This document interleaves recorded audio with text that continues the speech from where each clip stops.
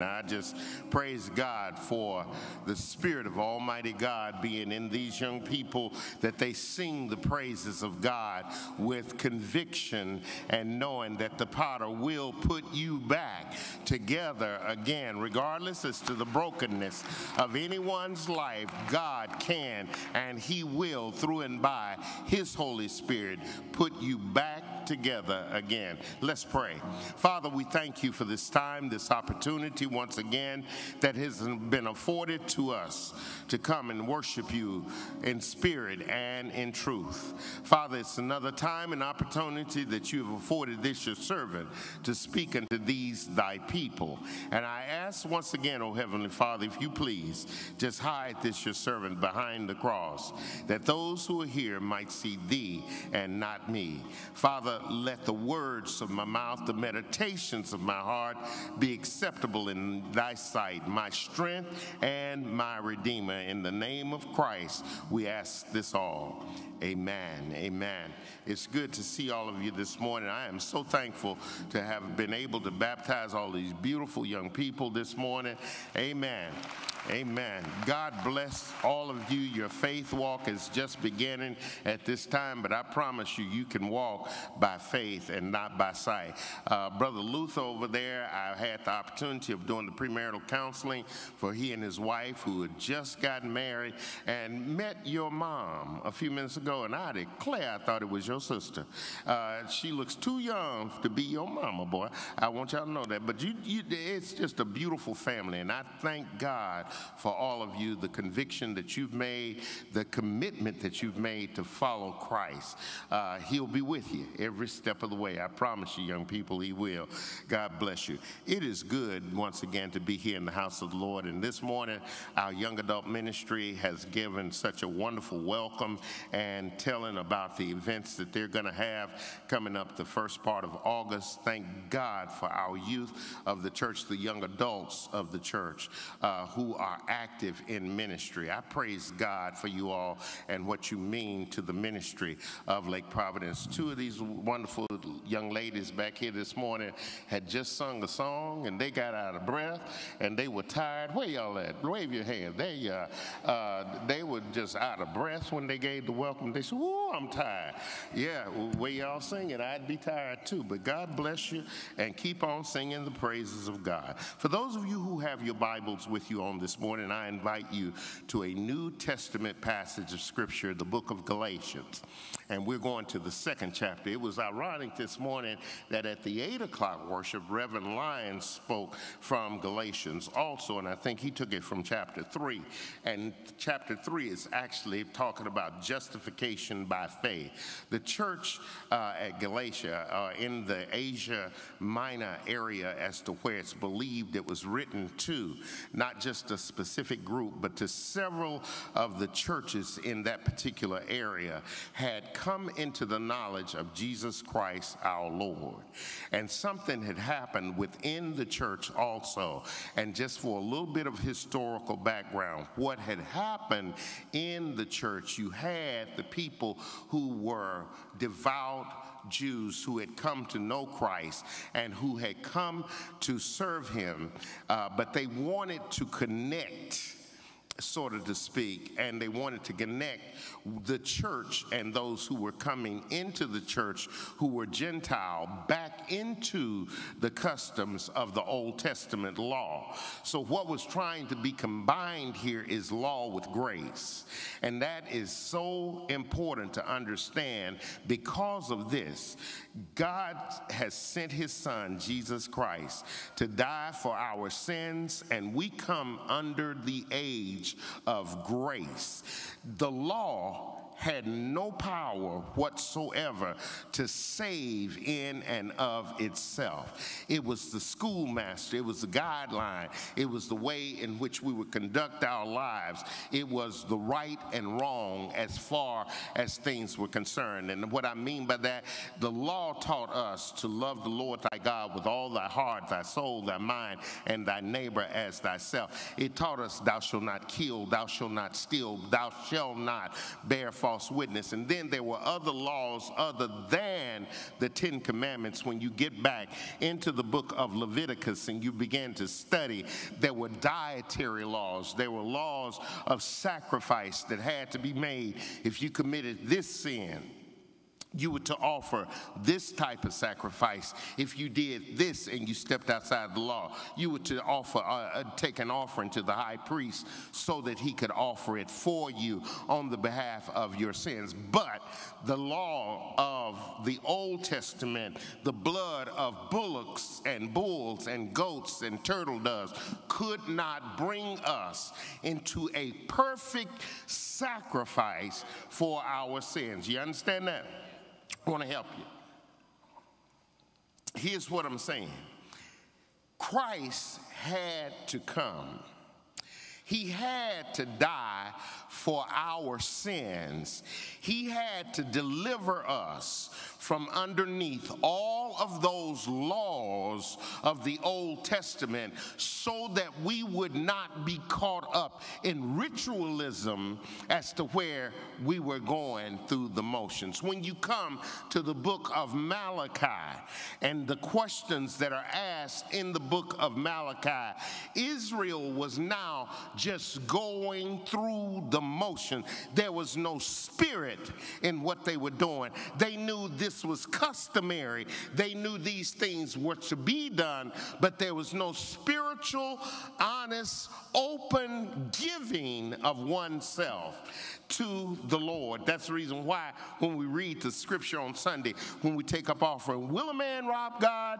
And he says, yet you have robbed me. And they said, where did we rob you? And he says, in tithe and offering. They had robbed God. They had come to the point where they walked outside of what the law was, and now they had gone contrary to the will of God. But what we have here, when we come to the New Testament, Christ has now died.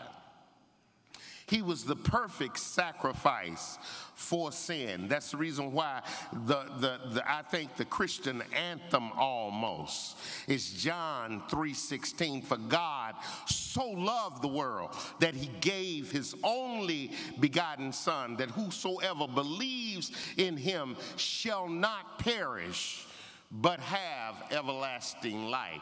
That's the reason why we profess by faith that to be something special to us. But notice something. When you get into the epistles that are being written to different places, different churches, problems have already come up in the church. Problems that are in the church, problems as to where people have now tried to burden down those who now walk by faith, problems as to where they're trying to lead them back into a faith or a salvation that is based upon works. None of our salvation, none of what we do, none of how good we can get brings us into favor with the holy God. The Bible teaches us that all of our righteousness, that's the best that we have to offer, is as filthy rags before a holy God. See, this thing is an act of grace. This thing is an act of God's favor. What has just happened to all of you beautiful young people who were just baptized into the church family, you came unto Jesus just as you were weary, wounded, sad. You found in him a resting place, and now he makes you glad. What I'm talking about is this: all of what you used to be was all of the sins that were of the past, all the things that you did wrong once in your life, now they have been placed under the blood of Jesus Christ our Lord. And when God sees you, what he sees you as is the righteousness of God in Jesus Christ, because every time he looks at any of us, he has to see us through the supreme sacrifice that was paid for our sins, which was Christ. That's the reason why we have forgiveness. That's the reason why we have an understanding as to who God is. And that's the reason why we can now build a relationship through Jesus Christ, our elder brother, our big brother. He's the one that paid for our sins. But why are you stressing all that? Because of what happens in the book of Galatians. What happens is this. Go with me. I'm going to find it. It's right there in chapter 1. Paul is writing. He says, Paul, an apostle, not from men, nor through man, but through Jesus Christ, the Son, Jesus Christ and God the Father, who raised him from the dead, and all the brethren who are with me. He says, to the churches at Galatia, grace to you, peace from God the Father and our Lord Jesus Christ, who gave himself for our sins, that he might deliver us from this present evil age, according to the will of our God and Father, to whom be glory forever and ever. Amen. Stop right there. Look at what he is proclaiming to the church. Grace to you, the grace of God, the amazing grace of God. How sweet the sound that saved a wretch like me. Grace, unmerited favor. Grace, something that we come into that we don't rightfully deserve. Grace, when it should have been just judgment and justice that was put upon us. But now we have been justified by faith. And what happens when you get justified by the faith that you have in your Lord and Savior Jesus Christ? You stand before God just as if you'd never sinned. Ain't God good? That's awesome. You stand before a holy God, standing in the righteousness, clothed in the righteousness of Christ. Grace to you and peace from our God and Father and Lord Jesus Christ, who gave himself for our sins. That's what Christ did. Christ came in order to be the perfect sacrifice that would be paid for the sins of mankind. God knew that it was no possible way with everything that we could do to come back in fellowship with him had he not sent his son. God knew. God showed up in the Old Testament in the form of his son, Jesus Christ. It is so many references and time that we see Christ in the middle of the Old Testament. I'm so glad he's there. I'm so glad he is the sacrifice for our sins. You ask, how did he show? Where did he show up at? Y'all remember when the king was throwing Shadrach, Meshach, and Abednego into the fire furnace? He was there in the middle of the furnace because the king even looked in. He said, did not we cast in 3? He said, but behold, I see 4, and the 4th is as the Son of God. Jesus showed up in the middle of the fiery furnace. There are times that are written and times that are requested in the Old Testament as to where the Father, Son, Holy Spirit shows up all at one time. And I am so glad that he sent his son to die for our sins. But I want to show you what the problem was inside of that church. Go to verse 6, and this is what we find ourselves in this day and time. He says, I marvel that you are turning away so soon from him who called you to the grace of Christ to a different gospel, which is not another, but there are some who trouble you and want to pervert the gospel of Christ. What is happening in our world today? We're living in a time when there are those who are striving to pervert the gospel of Jesus Christ. We're living at a time when people want to change the word of God to make it fit what they're doing. We're living in a time when people do not want to accept the fact of what they're doing is sin, and they want to make it all right according to the word. But you can't change the standard of God. We have no right to do that. Sin is sin, but God has given the remedy for sin. Sin is going to always be. Sin is going to be something that is ever present in lives that are here on the face of this earth. Sin is going to be something that we'll be in a battle against from the day we are born to the day that we die. But God has sent his son as the remedy for sin. God has sent his son to atone for our sin. And what was happening in the church, he says they were turning away. They would turn away so soon from him who called them to the grace of Christ to a different gospel. He says, which is not another. He said, but there are some who trouble you and want to pervert the gospel of Christ. But here is the warning. And this is the warning for all of us in this day and time. One of the things that I challenge, and those of you who are visiting with us, I challenge the members of Lake Providence to study God's word for themselves. That's the reason why we offer so many study courses around here. And we don't just sit around and study. We witness about the glory of God. We have outreach teams into the community. We have those who do outreach work to the Nashville Union Rescue Mission, to the jails downtown, to different institutes of those who are in nursing homes and everywhere.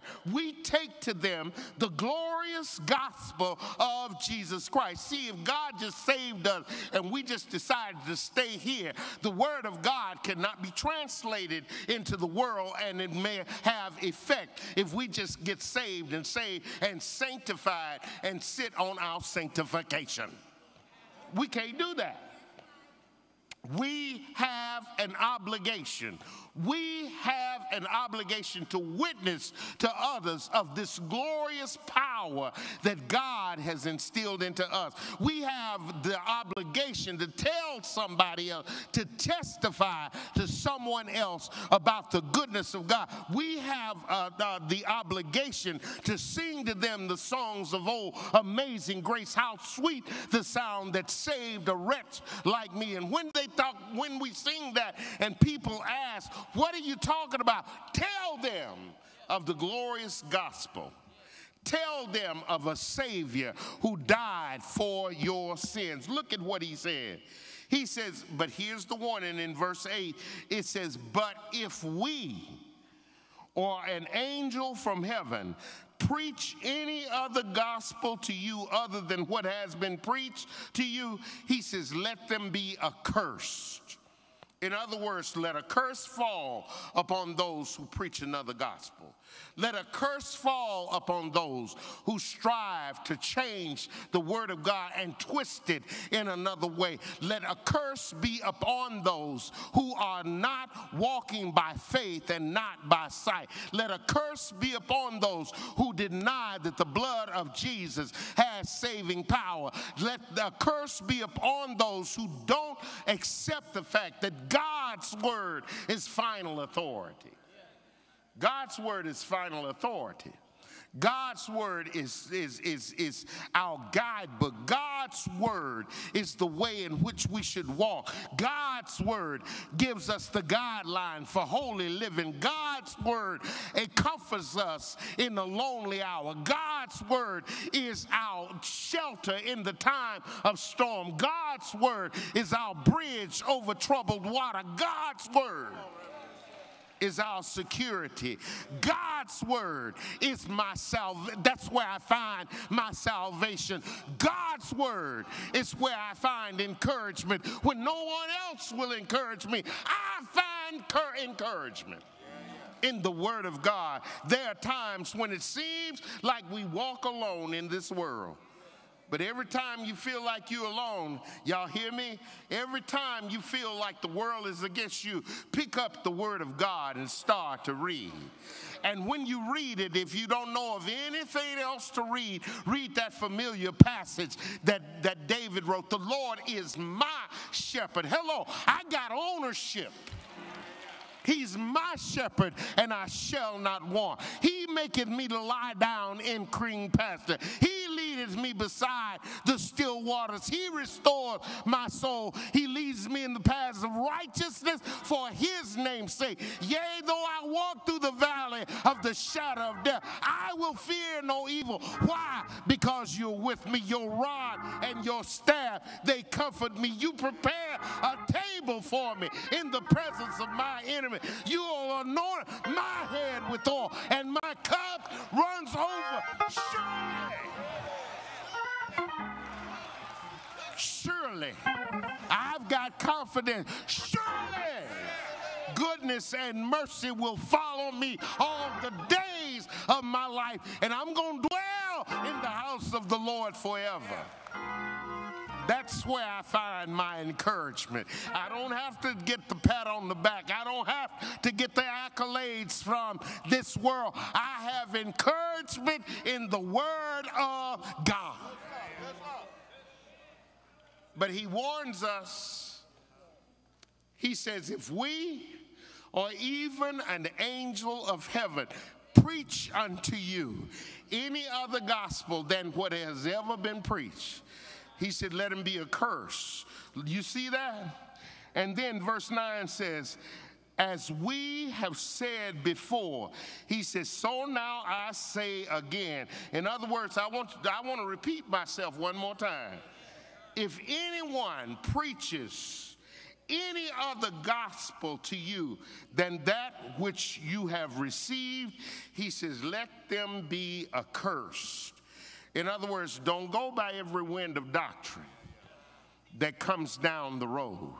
Stay in the Word of God. Stay on solid ground. On Christ, the solid rock, I stand. All other ground is sinking sand. This morning, do you know him? Have you planted yourself in his Word? Have you secured yourself in knowing that you're saved because of the blood of Jesus? If you haven't, I want to help you to understand that. And we're here as a church family to help you dig deep and get on a solid foundation. This morning, by letter, by Christian experience, by candidate for baptism, if there's someone here who don't even have a church home, come. If you've just moved into the city and you're seeking a church home, we'd love to have you here in this family of God. Our deacons are coming out to receive you into this church family. Just step out in the aisle and come down to the front. If you're scared to come,